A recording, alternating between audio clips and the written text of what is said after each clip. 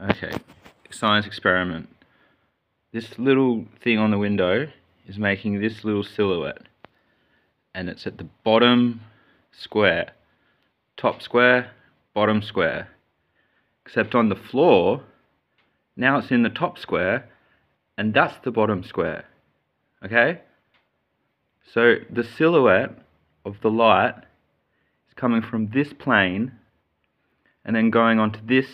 It's like an X-Y axis, X-axis, Y-axis, and it's silhouetted through. So now top, bottom, top, bottom.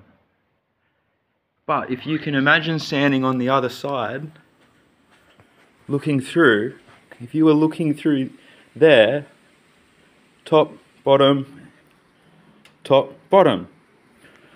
So if we're standing over there looking this way, it's correct. But if we're standing on this side, facing the source of the light, and there has to be these two different separate planes, it's flipped. But get this, if we start to turn, we can imagine either the room's turning, so right at this junction,